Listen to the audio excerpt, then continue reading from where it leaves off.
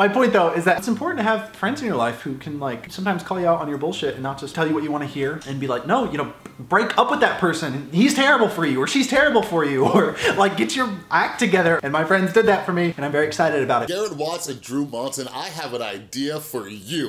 And it might also help out a lot of other people with their mental health.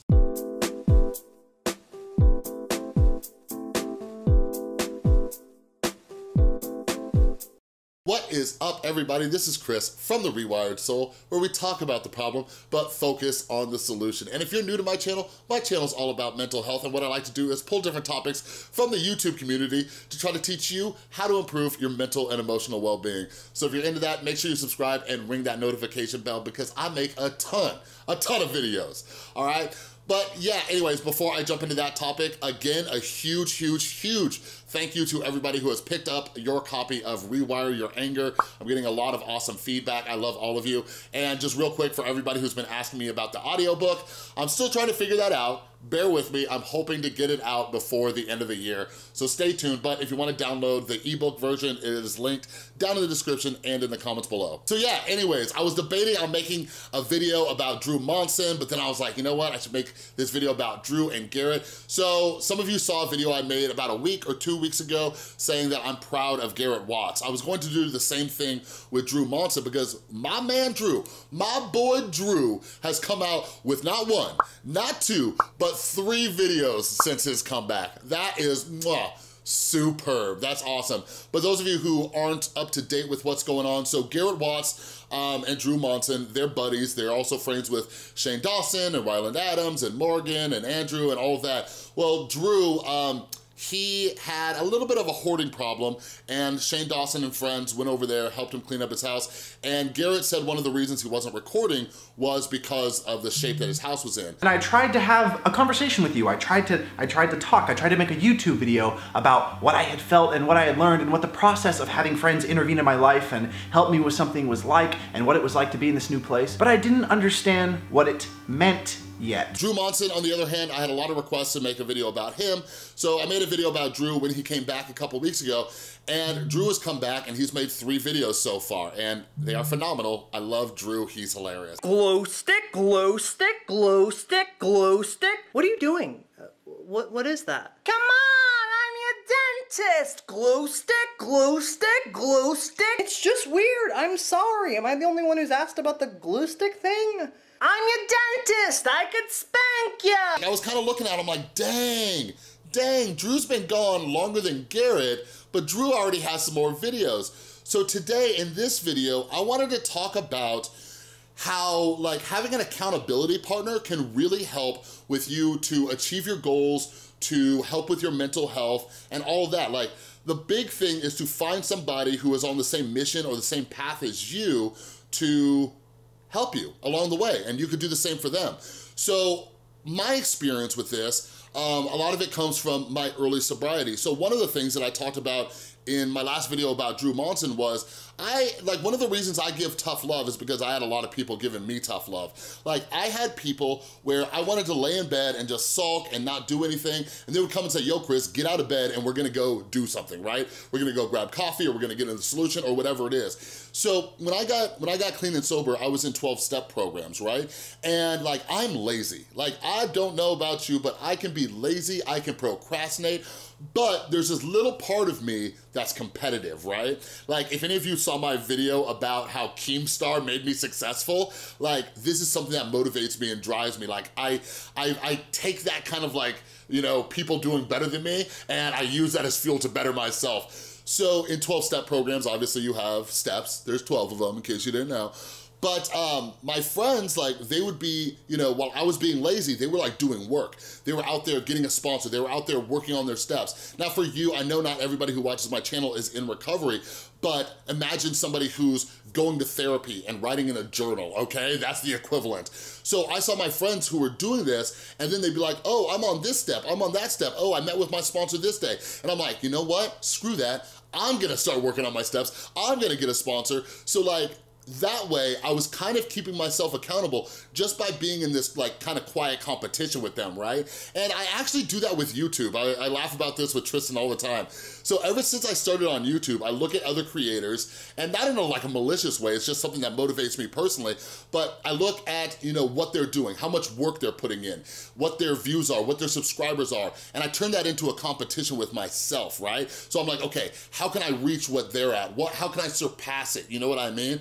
And that's something that motivates me and drives me. So it's something that's not only helped with my sobriety, it's not only something that's helped with my mental health, but it also helps with my career too. So like, not only in YouTube, I've done that with other jobs in the past. But the other thing is by letting people know my goals and my intentions, it helps them to help me stay accountable, right? So for example, my friends, they'd be like, hey Chris, when was the last time you worked on your steps? Hey Chris, when was the last time you wrote in your journal? Hey Chris, when's the last time you did this, right? Because they knew the goals that I'm trying to achieve, but they would call me out when I'm not trying to achieve them, okay? So when I look at somebody like Drew Monson and Garrett Watts, like they are on this same mission, they are on the same path. They are trying to get their mental health right and do the thing they love, which is creating, right? Which is creating videos, creating content, you know, they love that. So for them, I don't know if they'll ever see this, all right?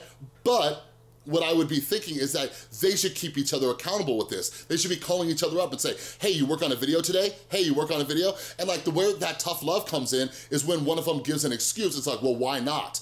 Why not? Why haven't you done it? What have you been doing today that was so important that you didn't work on a video, right? And maybe it's not filming, maybe it's not editing, maybe it's just brainstorming ideas, maybe it's talking to other creators, like doing something, right? And this is extremely beneficial. But since both of them kind of struggle with their mental health, it's also good to call each other up and say, hey, how are you doing today? How are you feeling today? Oh, you're feeling down, you don't feel like recording today? Hey, you wanna go grab a cup of coffee? You wanna talk, you just wanna hang out? Like, what do you wanna do? I get so many of you who have friends who are struggling with depression or anxiety, and you ask me, what should I do? What should I do? This is one of the best tips I can give you. Call them up and check in on them, okay? Like, have some kind of like mental health buddy where you call and you check in on each other. I remember people told me way back in the day, like, Chris, when you feel the worst about yourself, call somebody else and ask them how they're doing. This is extremely beneficial because if any of you have been around my channel for any length of time, if you've been paying attention, you know how selfish and self-centered we can be as a species, all right? So by calling somebody else, we get out of ourselves, right? We say, oh man, and it puts things into perspective.